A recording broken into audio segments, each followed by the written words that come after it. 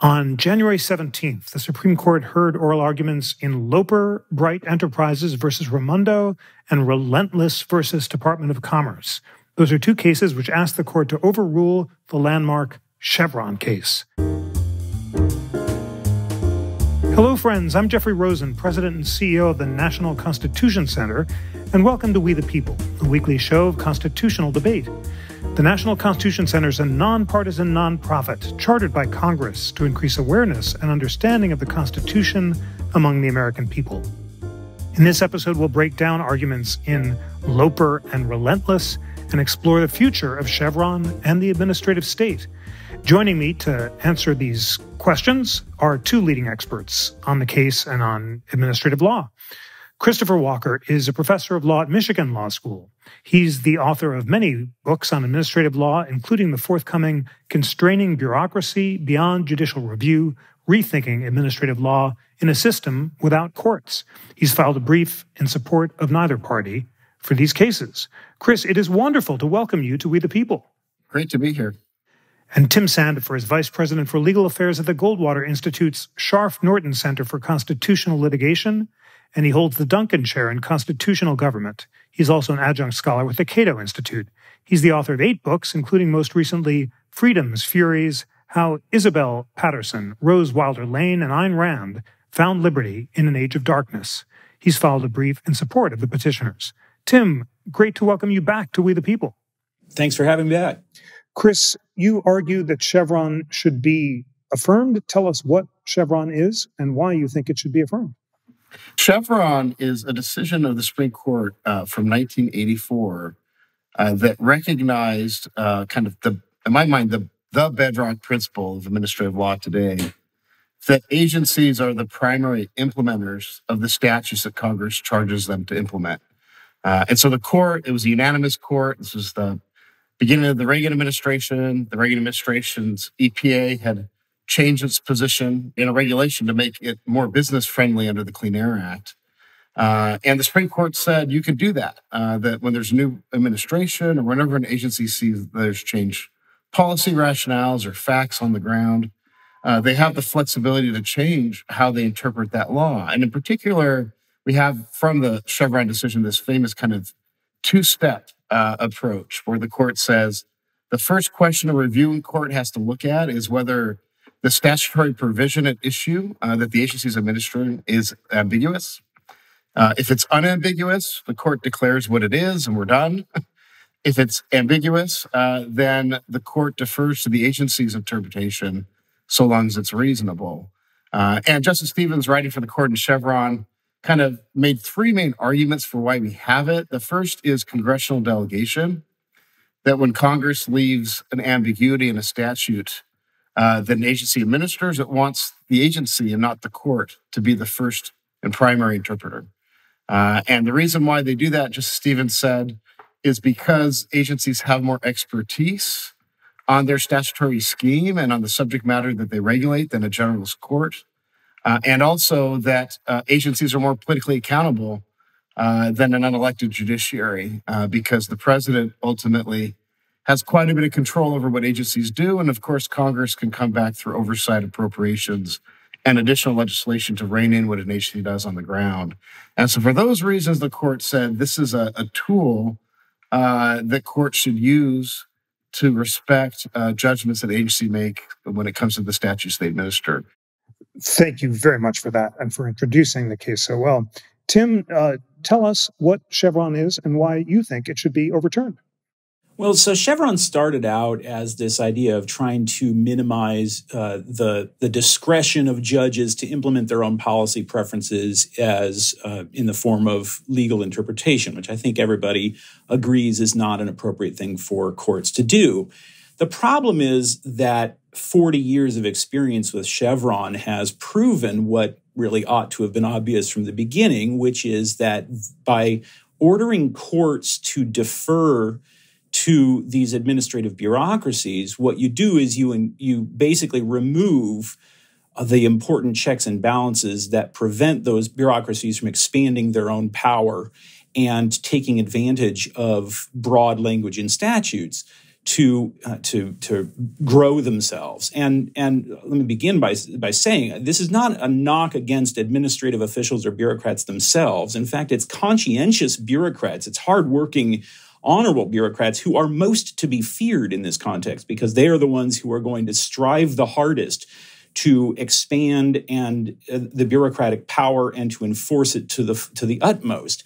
And so by removing judicial oversight the way Chevron does, by telling courts that they have to defer to these agencies, you create a system where these bureaucracies can read the statutes that give them power in the most expansive way possible. And they are likely to do so. And then that, of course, creates an additional danger, which is that it creates an incentive for Congress to pass very broadly worded statutes in order to sort of shuffle off democratic accountability and responsibility so that they can so that Congress members can maximize their credit for the good things and minimize their blame for the bad things, and not have to actually take on the hard responsibility of governing. A good example of that is the statute at issue in the Loper Bright case itself, which gives the agency in question power to, quote, prescribe such other measures or conditions or requirements as are determined to be necessary and appropriate, end quote. Now, how broad is that, right? That is a blank check on government power. And then Chevron tells the courts that when the bureaucracy goes ahead and writes whatever rules it deems to be necessary and appropriate, the court has to just, bow and say, yes, sir, yes, sir.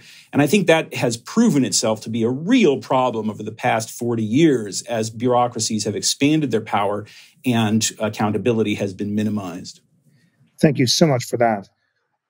Let's now step back and explore the history of judicial deference in administrative cases. Chris Walker, the decision that Chevron overturned on the lower court was written by then Judge Ruth Bader Ginsburg, who told me in later years that there was nothing inherently liberal or conservative about judicial deference.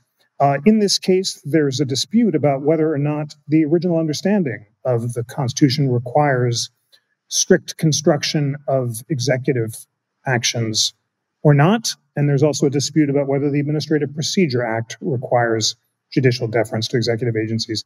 Tell us about that history and whether or not you think that judicial deference to agencies is consistent with the original understanding of the Constitution. Yeah, so I would just say at the outset, the court is going to have to really, the hard question here is Chevron deference consistent with the Administrative Procedure Act that was enacted in 1946?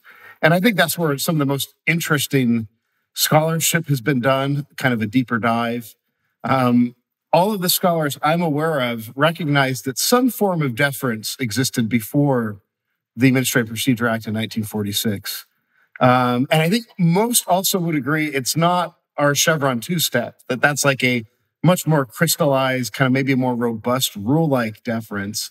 But when you think about what Congress was trying to do when they enacted the Administrative Procedure Act, which is like the quasi-constitution of the administrative state, that it was trying to codify the existing common law backdrop, the norms and rules the courts had created when it comes to deference. And so if you take I think those that have argued that Chevron's not consistent with the Administrative Procedure Act, their argument, someone like Aditya Bamzai or John Duffy, both professors at the University of Virginia, they argue that if you look at those earlier cases, most, if not all, I would say most, because there are a couple that don't quite fit, say that courts should defer to agency interpretations that are contemporaneous and consistent. In other words, if they were done at the time the statute was enacted, or if they were consistent over time, that gets deference. Now, of course, that's a lot weaker deference than Chevron. Chevron itself was a case where the EPA changed its interpretation from the Carter administration EPA's approach. So that's kind of the debate you have on the statutory side. And I candidly think it's a really hard question. But ultimately, for me, this is about stare decisis and keeping in place a rule that has existed for over 40 years, been cited thousands of times in the lower courts. But I do think that's the big debate. I think that's the hard debate along those lines. Now, there are also constitutional arguments that have been raised against Chevron. And candidly, I just don't think they're very good. And I'm sure Tim might disagree with me a little bit, maybe a lot. But so that when I think of the constitutional arguments, there are kind of two different flavors. The first argument is an Article 1 argument. At least that's what I call it. And because it's Article 1 of the Constitution that gives Congress the power to legislate. And the argument goes that Chevron deference encourages Congress to overdelegate to agencies for some of the reasons that Tim said. They have incentives. They can give a lot of power to agencies. If they don't like what they're doing, they can reach out and pressure them to do something different through oversight, through committee work, through appropriations. And then they can take the credit for the good stuff the agency does, as Tim mentioned, and blame the agency when something goes wrong. I think this is a decent policy argument that, it's something we should think about. Does Chevron reward Congress for overdelegating? I think it's a pretty meritless constitutional argument, though. If what we're really worried about is Congress delegating something they can't delegate, then we should be talking about the non-delegation doctrine and reinvigorating that. And instead, if we're worried about as well, like this might give incentives for Congress to overdelegate, well, that's Congress's prerogative. As long as they're delegating is constitutional, then that's really just fair game. Congress can decide how much it wants to give away within constitutional limits. So that's the Article 1 argument. The Article 3 argument is is what gives the courts the power of the Constitution that says that the judicial power of the United States shall be vested in the Supreme Court and lower courts as Congress so designs. And that argument is kind of your Marbury versus Madison. The Supreme Court has to say what the law is, and Chevron doesn't allow them to say what the law is. In other words, they can't say this is the best interpretation of the statute. If there are multiple reasonable interpretations, a court has to defer to an agency. And another way to think of this is Phil Hamburger's approach. He runs the center that is the counsel for the Relentless petitioner in this case. And he would say this is a due process violation. So another way to think of this is it puts the thumb on the scale for the government when they get into court.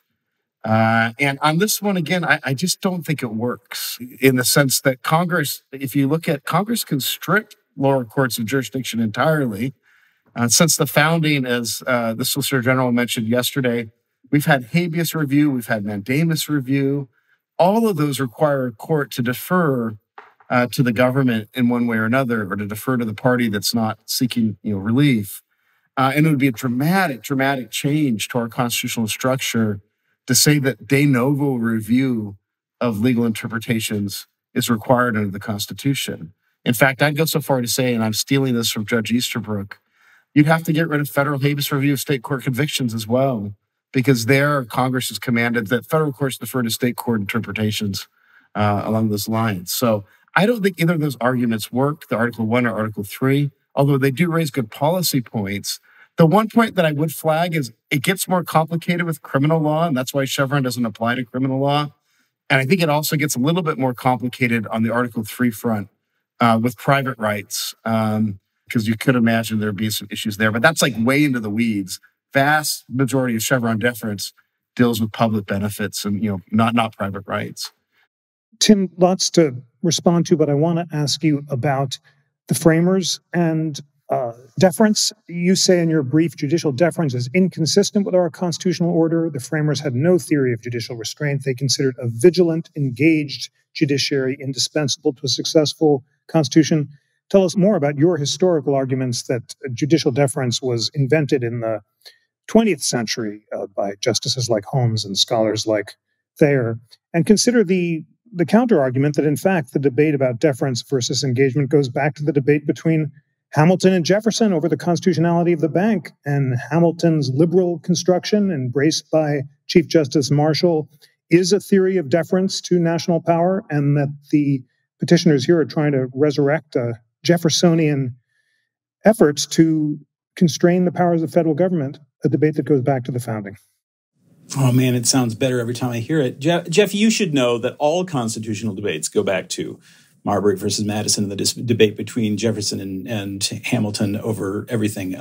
It is absolutely I thought Professor Walker did a good job of referring to this Article 1 and Article 3 problem, because it is rooted in this constitutional order that when the Constitution was written, it simply did not contemplate the administrative regulatory state that we have today, which is really an advent of the progressives in the 20th century and really exploded with the New Deal and Great Society eras. And so the Constitution makes no reference to any kind of deference theory at all. And in fact, it arguably does just the opposite of that by creating three equally powerful branches of government for the purpose of checking and balancing each other. Deference is a form of disarmament, a unilateral disarmament by the courts that are supposed to be there to ensure that the legislature stays within its bounds and that the president stays within his bounds. And this is where the courts step back and say, well, we're just going to let the other branches, act. There's nothing in the Constitution that justifies that. And quite the opposite. In Federalist 62, Madison has this marvelous passage where he says, I'm just paraphrasing here, he says, it will be of little value to the people that the laws are made by people of their own choosing if the laws are so voluminous that they cannot be read or understood, or if they change from one day to the next and therefore don't even really qualify as law. And that's what happens with administrative law. The great philosopher Hannah Arendt described administrative law as unlike the rule of law, instead it was the rule of cleverness. And that's the way administrative decrees operate. They're not chosen by the people's elected representatives. They're the result of insulated bureaucrats who are often career bureaucrats, who are often members of government unions, so they can't even be fired, and who have every incentive to increase their power at the expense of the citizenry. The Constitution, by contrast, the Constitution anticipates that the courts are going to be the interpreters of the law. There's that famous passage in Marbury versus Madison when Marshall says it is emphatically the province and duty of the judiciary to say what the law is.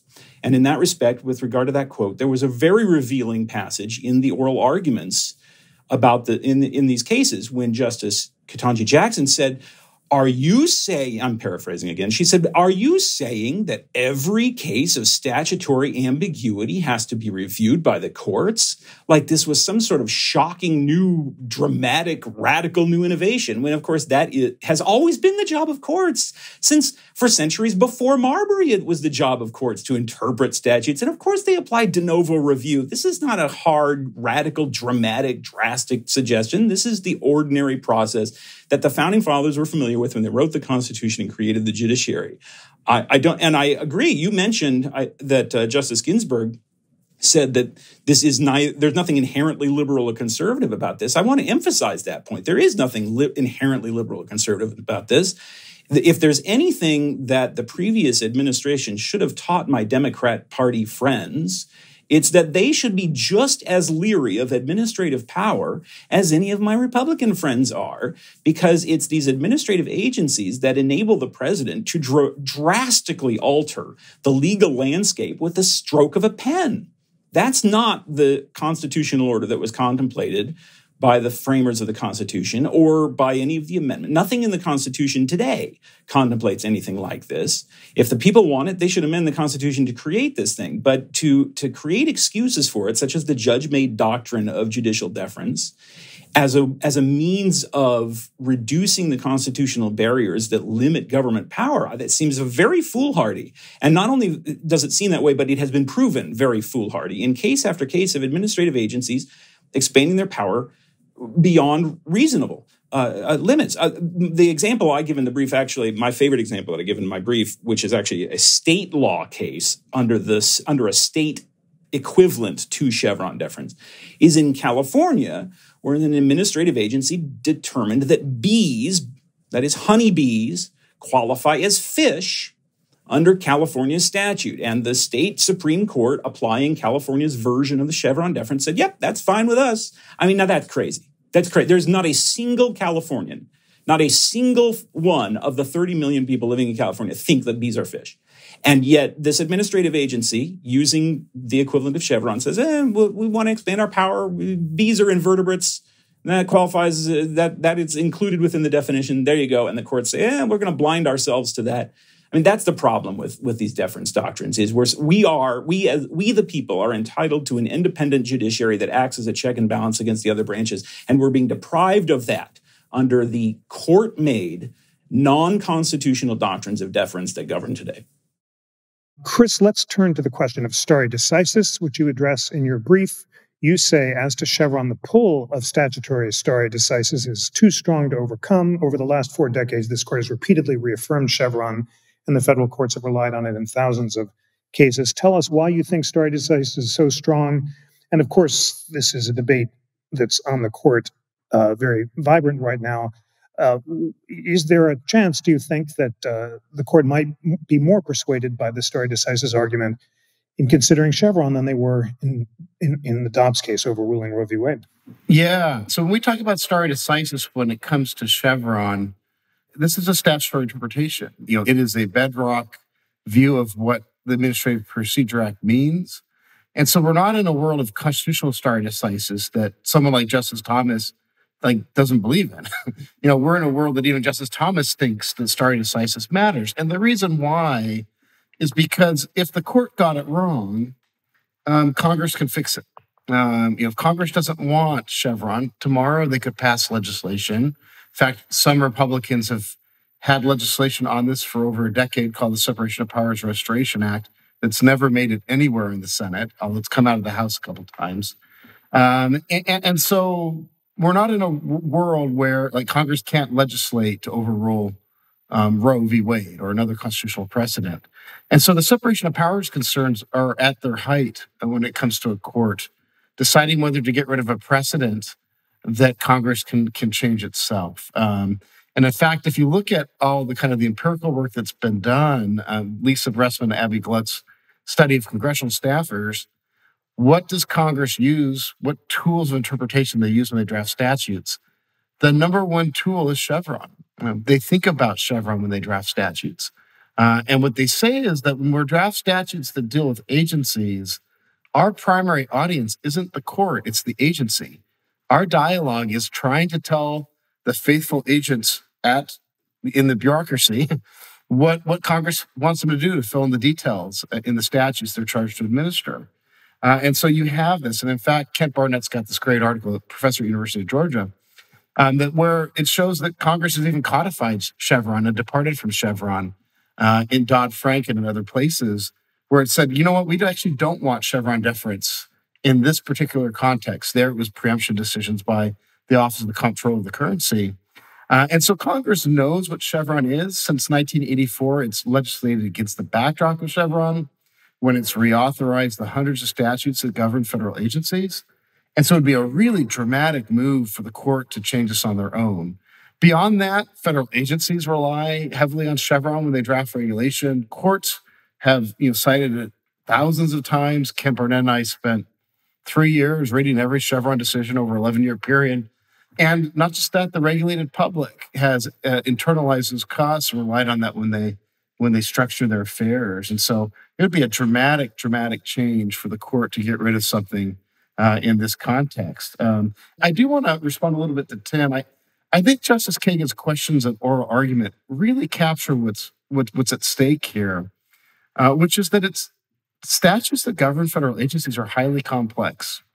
They can't anticipate every single thing that a regulator is going to run across when they're trying to implement a statute. So necessarily, there's always going to be ambiguities, implementation details in a statute that someone has to fill in. When Kent Barnett and I were reading these, 1,500 cases, a lot of this is like, what's a reasonable risk assessment? Or what is the best system of emissions? Or what is, these are not terms that a court's going to say, aha, there's one answer to this. They're terms that are really, really, scientific or expert-driven, and an agency is going to be much, much more equipped to deal with that. And so I think that's kind of the, Tim can point to a few really bad cases. I haven't read the one that he mentioned from California. My guess is that was just wrongly decided under the California deference doctrine. But the run-of-the-mill case where Chevron applies is about giving the agency the leeway to apply their expertise that a general's court just doesn't have. And that's not a new concept. I mean, that's something that has been around since the founding, where the executive branch has to make judgment calls about how to implement a statute. Tim, Chris has raised two big points. First, that respect for precedent should be higher in statutory than constitutional cases because Congress can overturn the court if it disagrees. And he also notes that Justice Barrett has written extensively on this subject as a professor. So response to that, do you think that Justice Barrett and other justices might be more sympathetic to the precedent argument here than they were in Dobbs? And then maybe take up his second argument that, as Justice Kagan argued at oral argument, agencies are better equipped than courts to fill in ambiguous statutory language. Well, I do think that stare decisis concerns are going to weigh heavily on the court's mind. And I think that's why, if you listen to the argument, there's so much discussion over how much the courts actually apply Chevron in the first place. They talk a lot about, do they really even apply this? And there's a lot of back and forth about how many cases this theory actually applies to. And that's because they're trying to address the concern about whether or not this would be a drastic change. Now, I count myself among those like Justice Thomas, who I'm much less concerned about stare decisis than I am about getting the law right. And it seems to me that there's no better time to do the right thing than now, and there's no better reason for overturning a legal precedent than the fact that it was wrongly decided, and Chevron was wrongly decided. So I'm not particularly concerned about the reliance interests, especially because the reliance interests we're talking about here are reliance interests by the government. Now, of course, the government is always going to want to rely on a doctrine that gives it more power. That's just the nature of human beings. And that's why, to quote Justice Gorsuch from the argument the other day, the government always wins under Chevron. The government always wins. And because of that, you are naturally going to find Congress taking advantage and relying on Chevron when drafting these statutes. I'll quote again from the statute that's at issue in this case. The agency can, quote, prescribe such other measures or conditions or requirements as are determined to be necessary and appropriate, end quote. In other words, do what you like, bureaucrats. Now, the Congress is going to love a deference doctrine from the courts that allows them to do that and to wash their hands of whatever problem is at issue and go home to their constituents and say, look, I solved this problem because I created this no bad things agency, and I passed this no bad things act that prohibits any bad things by creating a bad things agency that will go and define the term bad thing, investigate potential bad things, and penalize people for doing bad things in violation, of course, of the principle of separation of powers, not to mention due process. So, of course, Congress is going to like this doctrine. Of course, they're going to rely on it when drafting statutes. And, of course, the agencies are going to rely on this doctrine, and they're going to love this doctrine. And, of course, the president's going to love this doctrine because it maximizes the president's power. And so, of course, they're going to rely on it. The question here is, what about the citizen? What about the individual who is entitled to an impartial judicial system that will protect his or her individual rights against government power? As far as Justice Kagan's point about the technical applications of statutes, this strikes me as really just an excuse for the fact that Congress passes vague statutes that say things like reasonable, which nobody knows what these terms mean. And what they mean, of course, what that happens is that means whatever the government says it means. That's what a vague statute means. It means whatever the government says it means. And I'm not in the government. I'm an ordinary citizen, so I'm against that. That strikes me as a really bad idea to say that we're going to maximize the opportunities and the potential benefits to government officials to pass broadly worded, vague statutes that act as blank checks, and then have the courts tie their own hands and refuse to act against that. And we've been living under a regime like that for decades now, and unsurprisingly, we have seen these agencies doing wild and crazy things, defining perfectly dry land as being a wetland, for example. And I think this is a point, by the way, that came up during Paul Clement's oral argument in a very effective way when he was saying, one of the downsides is it creates gridlock.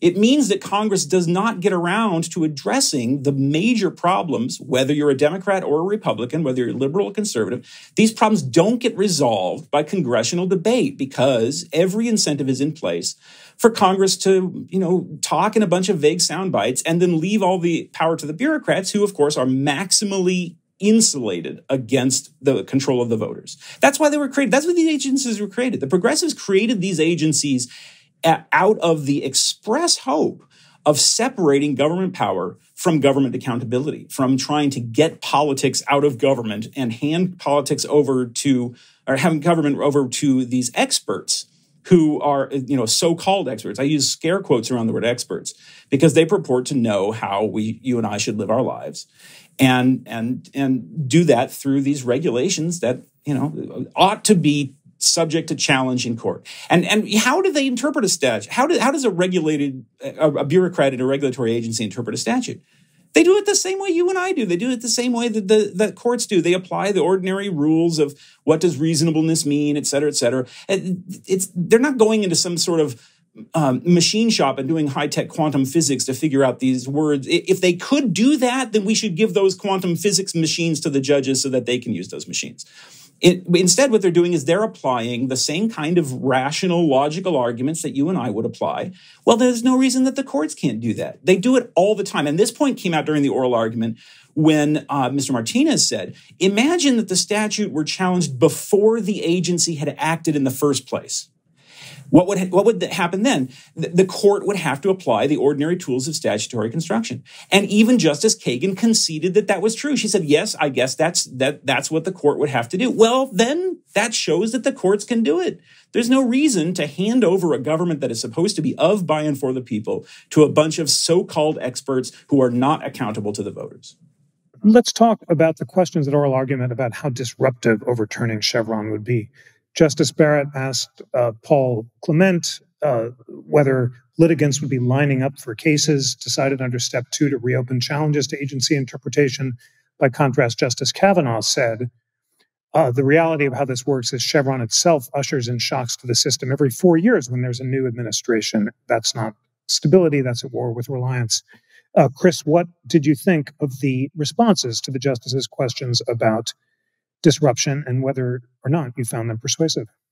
Yeah, I found both persuasive, which might actually seem kind of internally inconsistent. But when it comes to Chevron, I think one reason, and I think it was Justice Alito who asked, why have conservatives soured on Chevron? And I do think one of the reasons that the way that it works now is with Congress not revisiting statutes that govern federal agencies on a regular basis, and with them not kind of jumping to the challenge to work with the president to implement election mandates.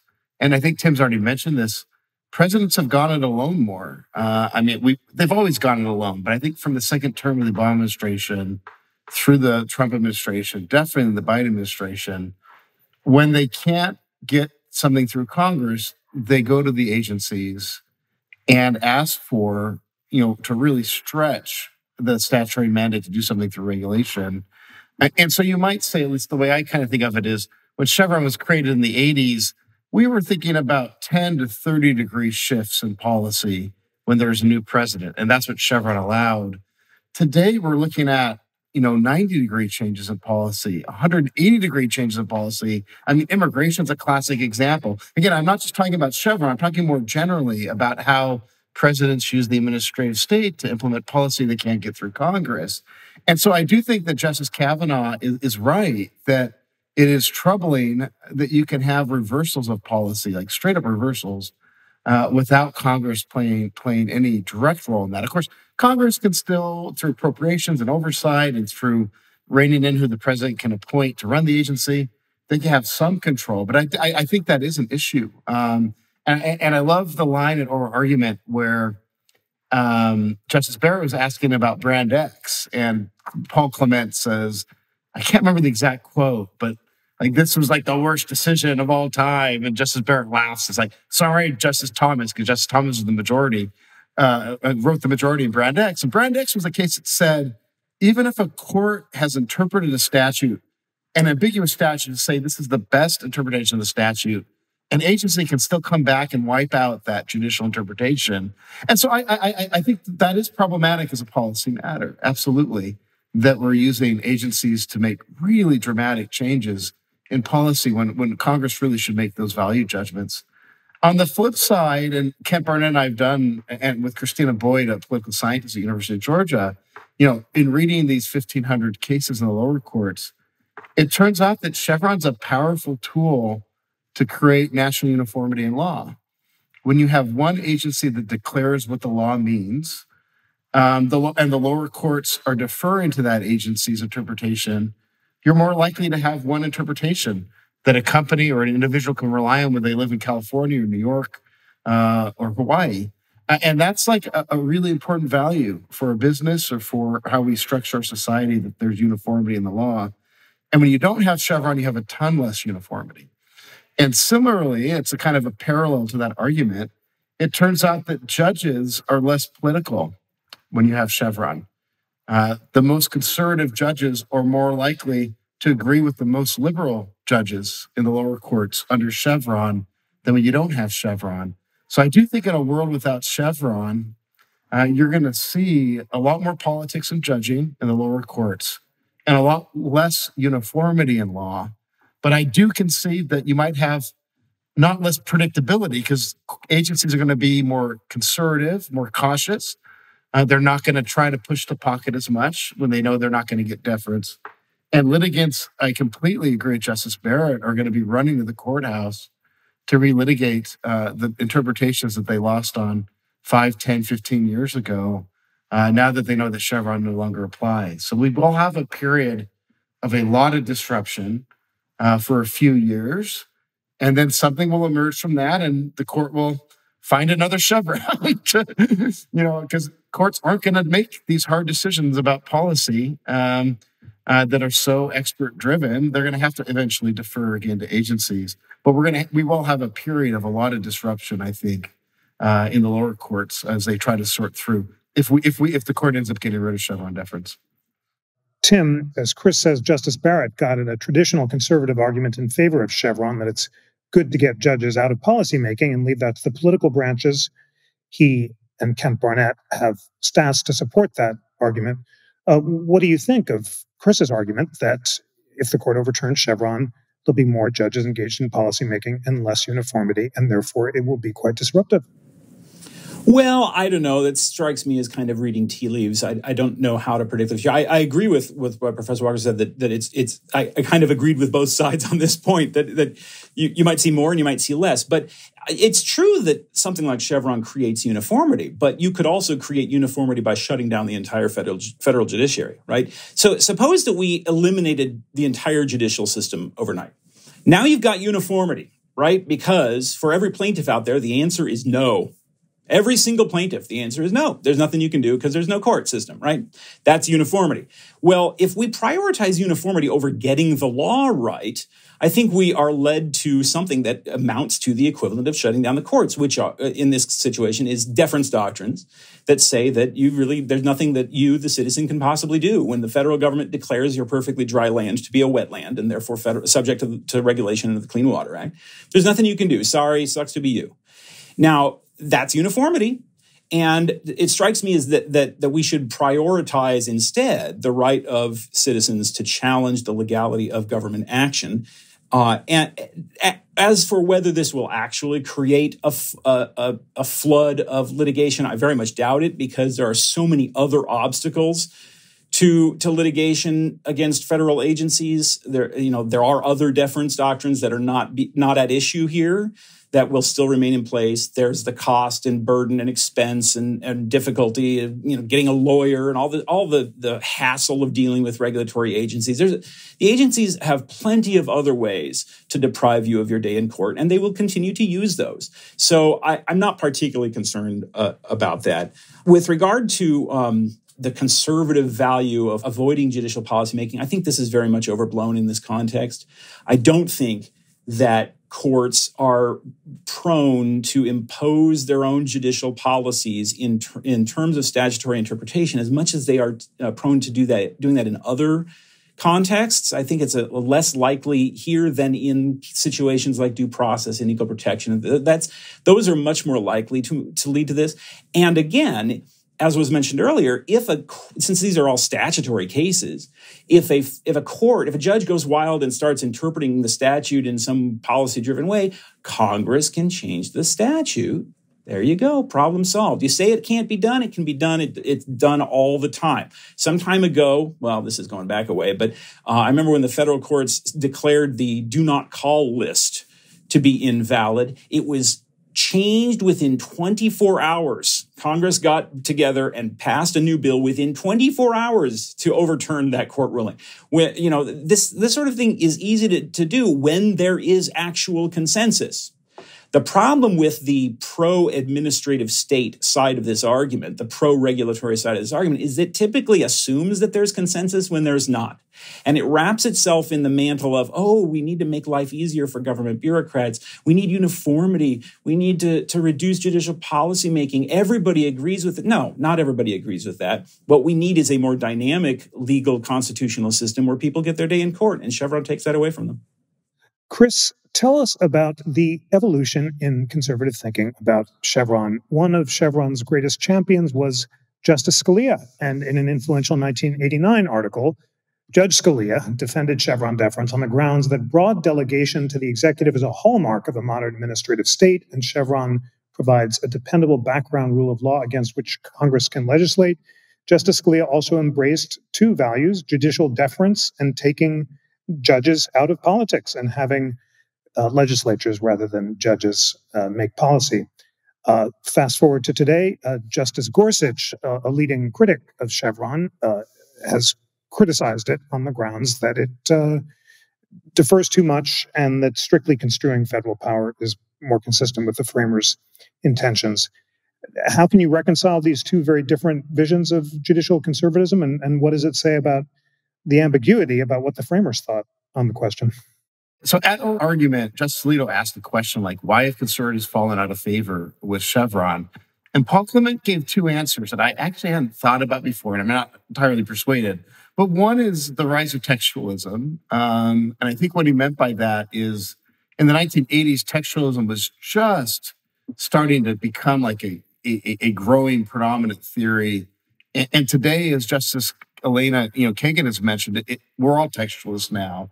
And I think what Paul Clement meant by that is textualist judges, conservative textualist judges, have a pretty easy time finding statutes unambiguous. Justice Scalia was probably the best at this. I think he only had two cases where he got to the second step of Chevron, finding a statute ambiguous. In the criminal law context, he would find words unambiguous by finding them to be terms of art. And so I think for Justice Scalia, he could say that he believes in deference, because if it was truly ambiguous, that was a very small set of cases. And in the rest of them, he'd be able to find the right answer, the best answer, the only answer, I guess, along those lines. So I think that is part of it. I think that conservatives, at least some conservatives, are much more confident in textualists providing one answer than they were back in the 80s. And therefore, Chevron encourages judges who aren't as textualists to not find statutes unambiguous when perhaps they really are. The second one that he gave, and that was interesting, was that we are more skeptical about agency expertise today than we were in the 80s. And on that front, I don't know if that's true at all. I think the skepticism has been there forever, and I'm not sure it gets any higher. But I will say that for me, and this gets back to what I was mentioning, kind of more my reason is that Congress isn't legislating as much, and presidents are pushing things through the administrative process that should go through Congress, is that I think we're seeing, and maybe this is more charitable reading of Paul Clement, I think we're seeing agencies say they're exercising expertise when they're actually instead just making a policy judgment or a political judgment that the president wants them to implement. In other words, expertise is used as an excuse to advance certain interpretations. And so those were the two that he gave in response. I think another one that Justice Kennedy gave in the last opinion he wrote for the court, his concurrence in Pereira versus Sessions, is that the lower courts are applying reflexive deference at times. In other words, they're not doing the hard work of figuring out whether a statute is truly unambiguous or not. They're kind of saying, this is complex, this is hard. We're just going to defer to the agency and not really do the hard work of statutory interpretation. So those are kind of the three or the four stories in my mind. Maybe Tim has more. Congress not doing as much and the president kind of ramming things through. Textualism provides answers more often. Agency expertise is used as an excuse for big policy changes. And that lower courts don't always work as hard as they should to figure out whether statute's unambiguous. Tim, your thoughts on the debate within conservatism about textualism. There was a famous encounter between Justice Scalia and Richard Epstein in the 1980s at the Cato Institute, where Justice Scalia defended traditional deference and allowing policymaking to be made in legislatures, not courts. And Epstein defended judicial engagement and said that courts had to resurrect restrictions on the administrative state that had been dormant since the New Deal. And Scalia was appalled.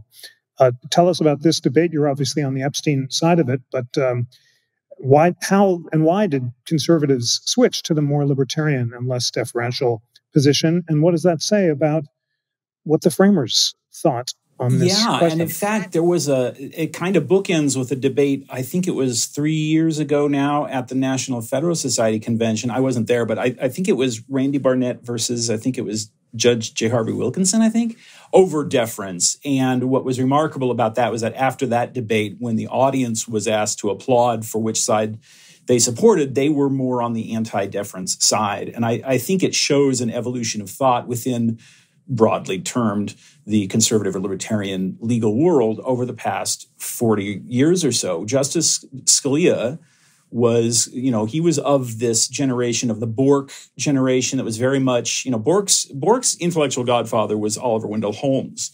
Very pro-deference, very anti-natural rights.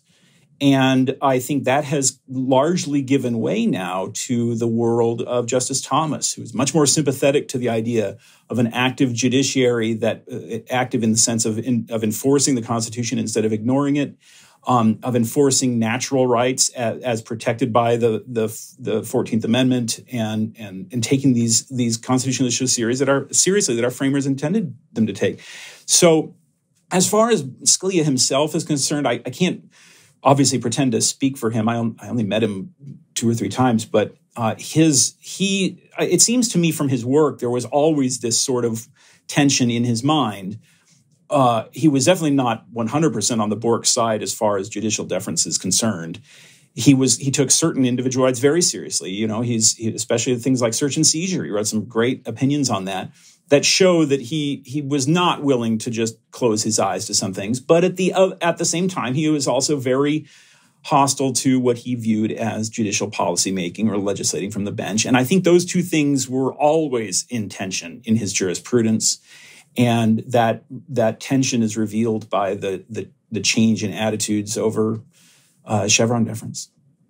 Chris, the liberal case against this new textualism is that it's the old Lochner natural rights approach in a new guise, and by trying to resurrect doctrines that have been dormant since before the New Deal, like the non-delegation doctrine and the major questions doctrine, the court is just doing an all-out assault on the administrative estate and making it impossible to regulate. And you combine that with overturning Chevron, and it's basically a textualism which is unrooted in original understanding and is just anti-regulatory.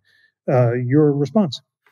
Yeah, I think that it is somewhat surprising, and Kent and I in our amicus brief in the last part kind of walked through this. The problems that people raise about Chevron, I thought would die after the major questions doctrine was kind of recognized the last couple of terms as a real force to constrain agency actions, and because the way the court has approached Chevron and adding in the major questions doctrine, it basically leaves.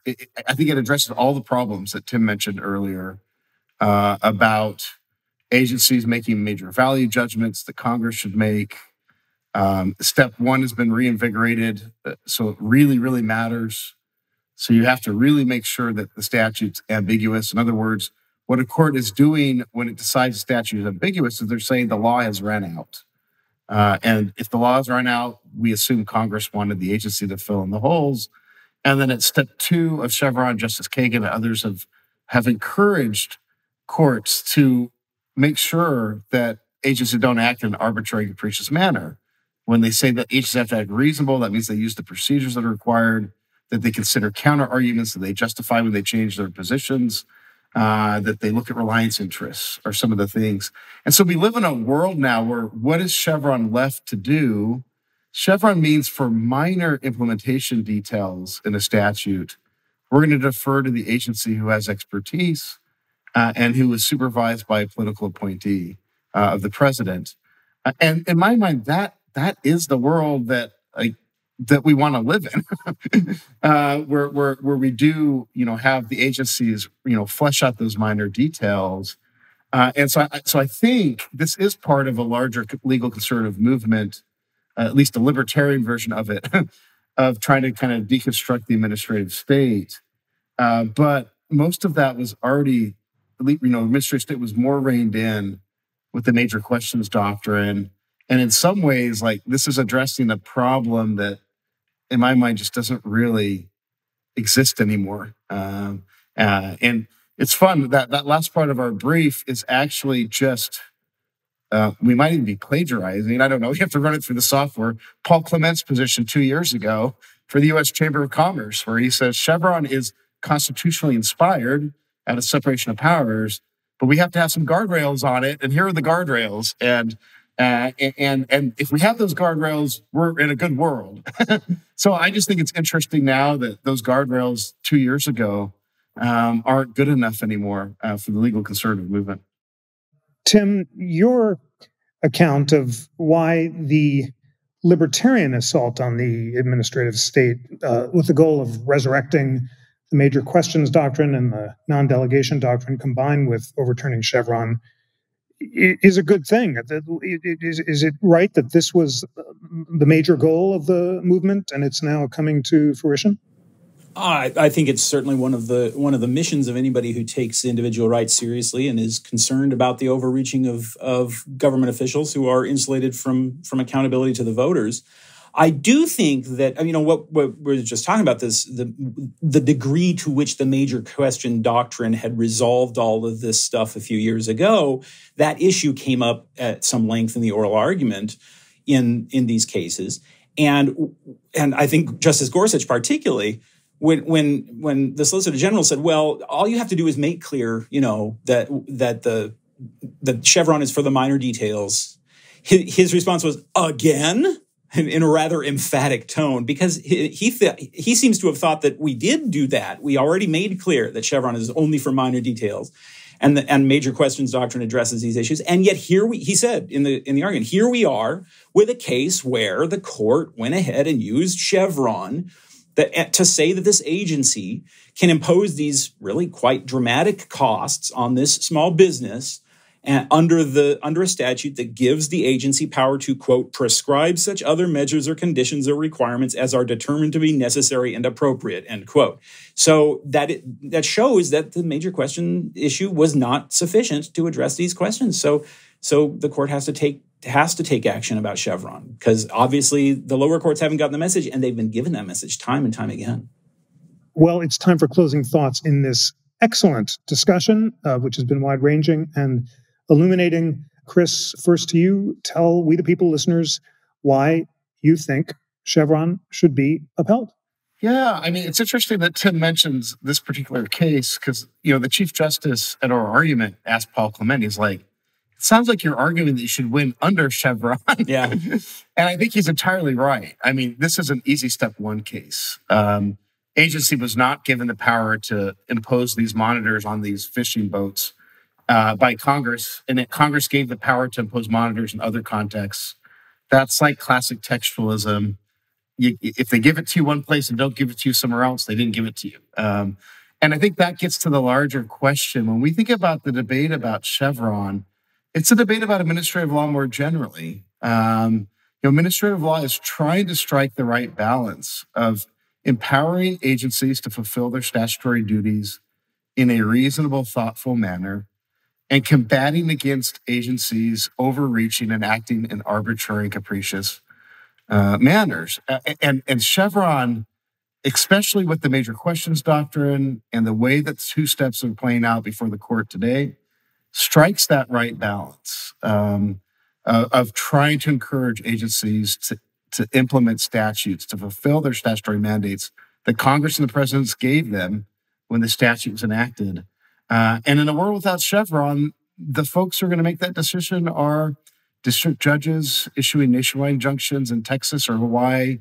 And that's just not the way to run a federal government. And if you don't buy me on that, and you can probably hopefully tell, I'm an old school judicial conservative. I think courts should move slowly and restrained and should try to get politics out of what they do. And that really the political branches should make the major value judgments in our society. But ultimately, if you don't buy that, I'd say at least think about stare decisis here. This question is in Congress's court, not the Supreme Court. If they want to get rid of Chevron, they can. They have in the past in certain contexts. And if they don't, that's a really strong signal about what we, the people, want for our form of federal government. And the Supreme Court really doesn't have any business in interfering with that. Tim, last word in this great discussion is to you. Final thoughts for We the People listeners on why you think Chevron should be overturned. This is a legal doctrine that is not found in the Constitution or in the writings of the framers about agencies that are not found in the Constitution or in the writings of the framers, that are given powers that do not exist in the Constitution or in the writing of the framers. And we, the people, are supposed to be governed by the Constitution, not by judicially made doctrines that maximize the power of unaccountable bureaucrats over whom you have really no control and yet who have effectively both the executive, judicial, and legislative power to control your life. And in fact, we were all raised under the whole how a bill becomes a law kind of theory that Congress passes something, the president signs it, then it's a law. The reality is that virtually none of the laws nowadays, and by laws, I mean the rules that govern your life, virtually none of those are actually adopted that way. Almost all of the laws that control our day-to-day actions are actually just rules that are created by these agencies because they're given power to do what they think is right. And I think instead what we ought to have is a constitutional order that's actually governed by the language of the Constitution, the primary purpose of which is to preserve the blessings of liberty to ourselves and our posterity. Thank you so much, Christopher Walker and Tim Sandefur, for a deep, wide-ranging, and great discussion about the future of Chevron. Chris, Tim, thank you so much for joining. Thank you, Jeff. Thanks. Today's episode was produced by Lana Ulrich, Bill Pollack, and Samson Mostashari. It was engineered by Bill Pollack. Research was provided by Samson Mostashari, Cooper Smith, and Yara Durese. I'm thrilled to share that on February 13th, I'm releasing my new book, The Pursuit of Happiness: How Classical Writers on Virtue Inspire the Lives of the Founders and Defined America. Can't wait to share the book with We the People listeners. And if you get the book, email me at jrosen@constitutioncenter.org if you'd like a book plate for The Pursuit of Happiness. Please recommend the show to friends, colleagues, or anyone anywhere who is eager for a weekly dose of constitutional illumination and debate. Sign up for the newsletter at constitutioncenter.org/connect. Always remember that the National Constitution Center is a private nonprofit. We rely on the generosity of people across the country who are inspired by our nonpartisan mission of constitutional education and debate. Support the mission or give a donation of any amount, $5, $10, or more, at constitutioncenter.org/donate. On behalf of the National Constitution Center, I'm Jeffrey Rosen.